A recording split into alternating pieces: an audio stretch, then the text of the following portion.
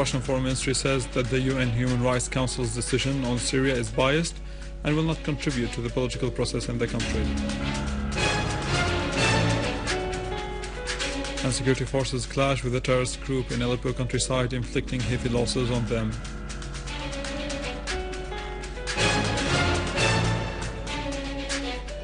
Terrorist Ali Jassim Muhammad confesses to participating in massacres and weapons smuggling.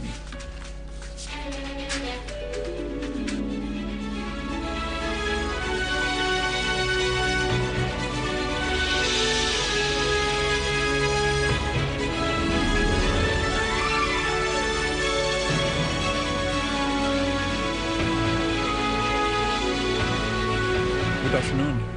Competent authorities clashed with an armed terrorist group in Azaz area north of Aleppo as it was attacking citizens and perpetrating killing, robberies and abducting acts and vandalizing the public and private properties. An official source in Aleppo governorate said that the clash resulted in the killing and wounding of a number of terrorists and destroying 6 cars equipped with machine guns and a stolen ambulance. The source added that among the dead terrorists were Anas Ismail Hamdoush, Ismail Farruh Fendi, Ismail Abdul Majid, Ahmed Nafi'a Aquino, Hussein Naimi, Hilal Hassan Hamadi, Ahmed Najjar and Muhammad Al-Khatib. In Homs, security forces foiled last night an infiltration attempt of an armed terrorist group from Lebanon at a Serhaniya area in al-Assad countryside. A source in the governorate said that the clashes resulted in the killing and wounding of scores of gunmen. Corporal Muhammad Al-Dakhil was martyred and 3 security men were wounded in the clashes. The source added that security forces attacked a hideout for terrorists groups in al-Assad countryside and clashed with terrorists, inflicting heavy losses upon them and killing terrorist Ahmad Ghalib al-Hashish. Meanwhile, a terrorist group set fire in a field near Al-Hula area. Gunmen opened fire against firefighter trucks, which came to extinguish the fire, causing the death of citizen Abdul Hamid Fendi and the wounding of another. Terrorist Ali Jassim al-Mahmoud confessed to being a member of an armed terrorist group that was responsible of many massacres against civilians and law enforcement, including the attack on Al-Khalidiyya infirmary, where they killed everyone inside it and filmed the bodies to use the images to accuse the army of their crime.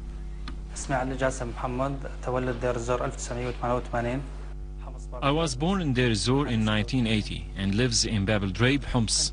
I visited Saudi Arabia in early 2011 and came back to Syria in May 2011 when I started participating in protests and met a man named Mansour al-Atasi, Abu Muti', who signed me to coordinate protests. Later, I bought a rifle and joined gunmen who were using a school in Bab el-Dreib as their headquarters. The 80 gunmen were led by Nazir Mendo, who put me in charge of a blockade in the area.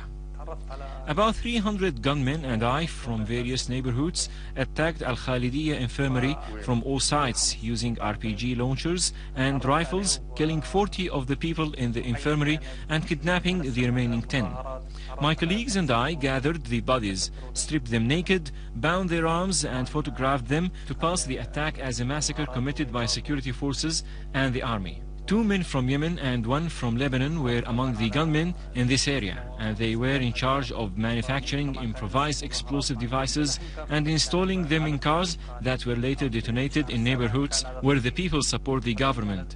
I was part of an attack by 150 gunmen at a security checkpoint in Homs that was making the gunmen's movement difficult. I accompanied a man to Deir Zor to buy weapons, where we met a man working as a driver on the Homs Deir Zor road and asked him to provide 10 rifles and 10,000 rounds. And 2 days later, the man brought us 12 automatic rifles and the rounds we asked for. I fled Homs for fear of being arrested and went to Lebanon in November 2011, contacting Nazir Mendo's brother in Tripoli, who rented me a house where I stayed with a man named Muhammad Ayrout from Banyas. During my stay at that house, I met another man from Banyas and Sheikh called Salim al-Rifa'i, who provided support to gunmen. I met Lebanese MP Khalid al-Dahir, who supports the gunmen in Tripoli. Afterwards, I was part in smuggling weapons to Syria, serving as a mediator and giving 12 rifles and a night vision scope to smuggler, along with $1,200 which were sent to Nazir Mendo in Homs. I also traveled to Jordan from Lebanon, meeting several opposition figures through Zaki al-Drubi and Abdulrahim Darausha, and that the latter organized protests in front of the Syrian embassy in Amman, where many opposition figures met in addition to Yasser Abu Hilala, the director of Al Jazeera office. I asked Abu Hilala to provide me with communication devices to send him reports from Syria. The opposition figures and gunmen would register at the Refugee Commission to receive money, and I did likewise and received funds. I went back to Lebanon, then returned to Homs, carrying 3 Thuraya satellite phones sent by Amin Mendo to his brother. I remained in Homs for 7 days, then returned to Lebanon, and was once again asked to return to Homs to deliver 2 Thuraya phones and $20,000 to Nazir.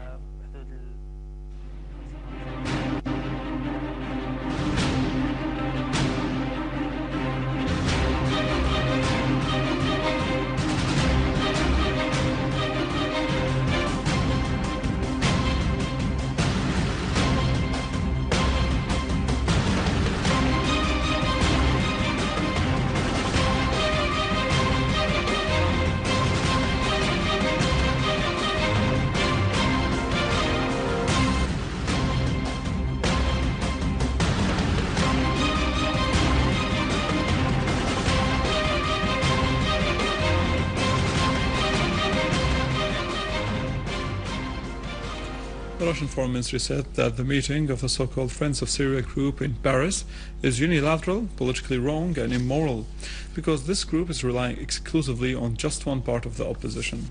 In a statement it issued, the ministry's spokesperson, Alexander Lukashevich, said that Russia, China and other countries that are bound by friendship to Syria refused to join the ranks of those friends for the aforementioned reasons. Lukashevich stressed that being friends with only one part of the Syrian opposition will just lead to intensifying contradictions and confrontations within Syria and make the stances of the conflicting sides in Syria more extreme, which can only lead to continuing violence and more tragedies. He said that there is an impression that some of those who participated in the meeting in Geneva on June 30th aren't taking the responsibilities which are entailed by the resulting document seriously, noting that the final document issued by the meeting stipulates for all sides of the work group to work to encourage all sides in Syria to fully implement the plan of the UN envoy to Syria, Kofi Annan.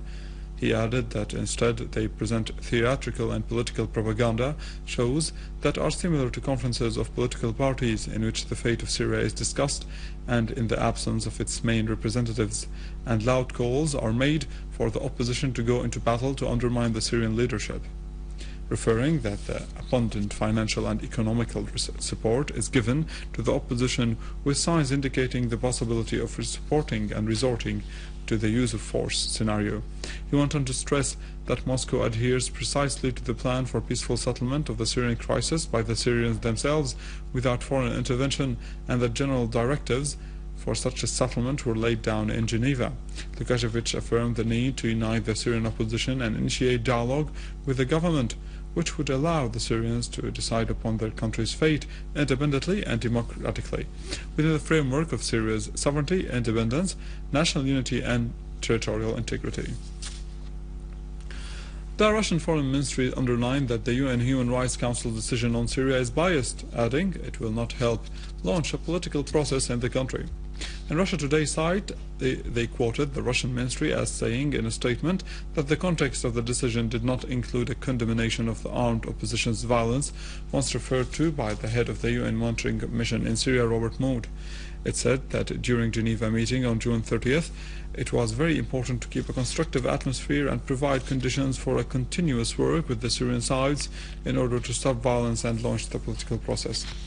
But the owners of the draft resolution of the Human Rights Council have adopted another way, presented a document away from the agreed upon stance in Geneva.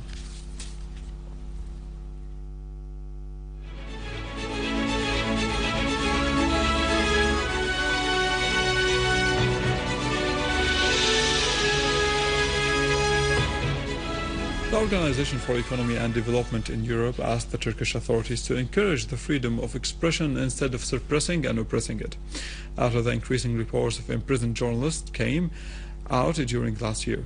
The media representative Dunya Mijatovic said the Turkish government has to encourage the freedom of expression through facilitating better circumstances for a more free discourse related to all topics. Mijatovic called on the Turkish government to withdraw the accusation against the Turkish journalist Ahmed Sik, who has been accused by the Turkish government along with 12 other journalists of conspiring against the government. Sik had been released last March after a year of his imprisonment. He still faces a 15-year sentence. The OCDE during April announced that the number of the detained journalists in Turkey reached 95, while there were only 57 a year earlier.